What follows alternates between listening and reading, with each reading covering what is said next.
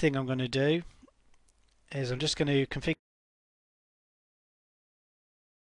Okay, so I've configured the IP addresses on our devices. I just want to pick a font that's going to stand out.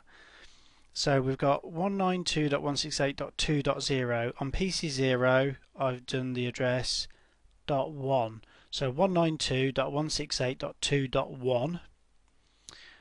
And on the other side, it's 192.168.2.2.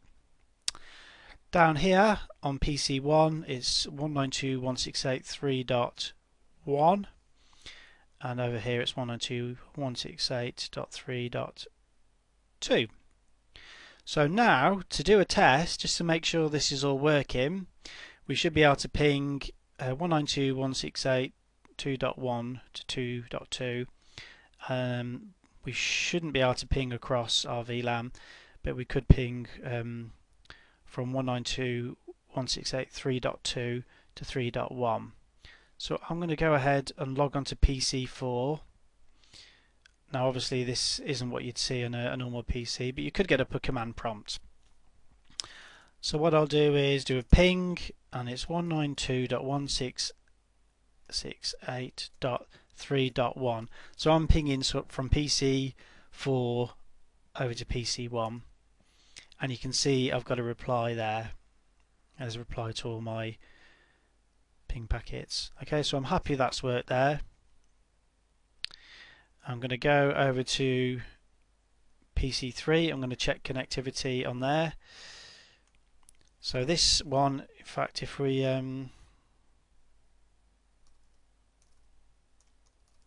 type ipconfig, we can see this address is 192.168.2.2. So ping 192.168.2.1, and we can see we've got a reply there. So that's all worked fine.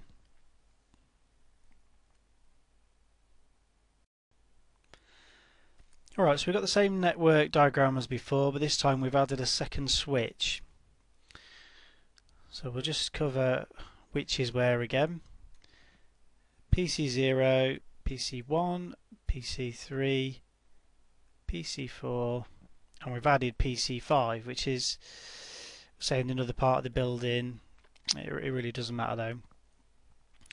And what I wanted to do is we're just going to concentrate on VLAN 3 here. Now we've done the configuration already, or partly done it, for this VLAN here, and it was VLAN 3 and it was finance.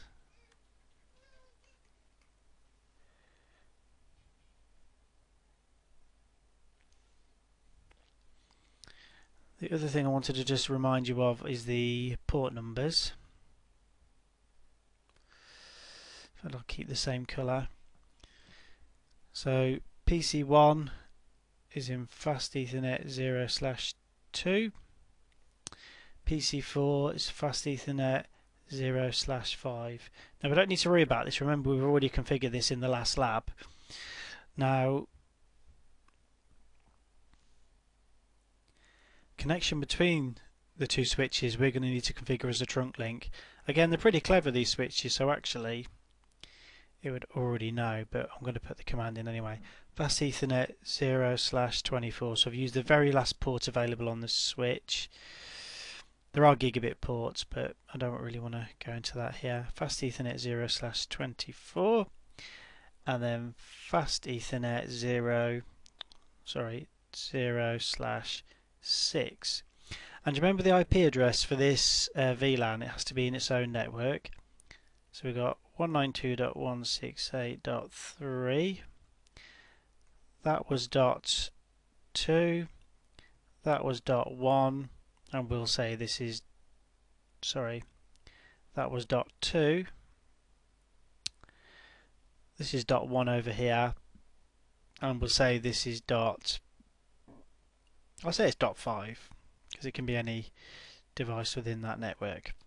Okay, so I just want to just recap again, and apologies if this has already sank in. Let's forget about VLAN 2 for now, that's all working fine, and there's no devices down here in VLAN 2, so we don't need to worry about VLAN 2 going across the trunk. Here is our trunk link.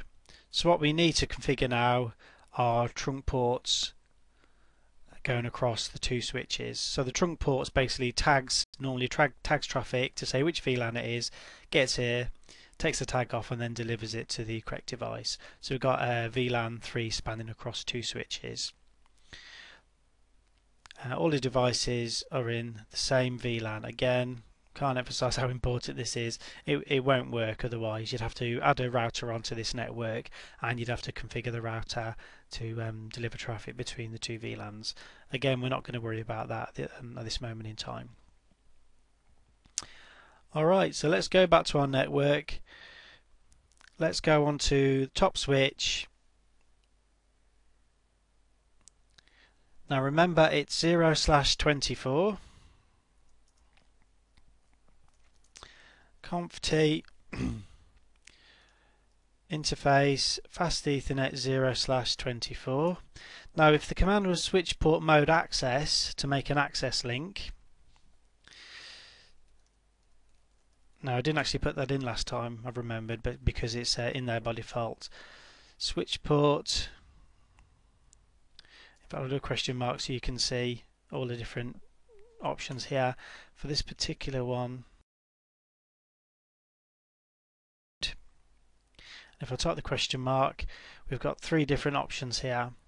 We can configure it as an access interface, forget dynamic, we don't need to worry about that, and trunk. So switch port mode, I'll just get back down to here, and it's trunk.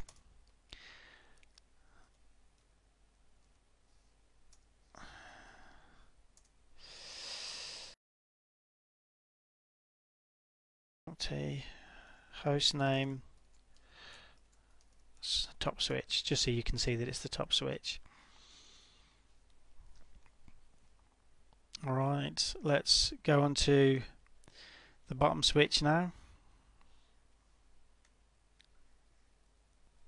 You can see fast Ethernet 0/6 has already come up. Enable conft. We have to create the VLAN. VLAN 3. What was it? Finance. Must match. You must make sure you get the typing of the name wrong. Typing of the name correct. Sorry. And we need to drop interface fast 0/6. Switch port access VLAN 3. The next thing is interface fast 0/24. Switch port mode trunk. So that sets it to trunk in. I've pressed Control and Z. Now if I do a show interface trunk, command show interface trunk to see which interfaces are trunk in. By default, trunks will carry all of the traffic for all of the VLANs. You can change that, but we don't need to worry about it for this explanation. So fast Ethernet 0/24 is carrying all the traffic for all of the VLANs. So the only thing left to do is, if we go back to our PC, you don't really need to worry about this. But I'm just going to put an IP address on the fast Ethernet interface. I think we said it was going to be 192.168.3.5. Tab down, it'll give it the default subnet mask. So in fact we should be able to then get to a command prompt.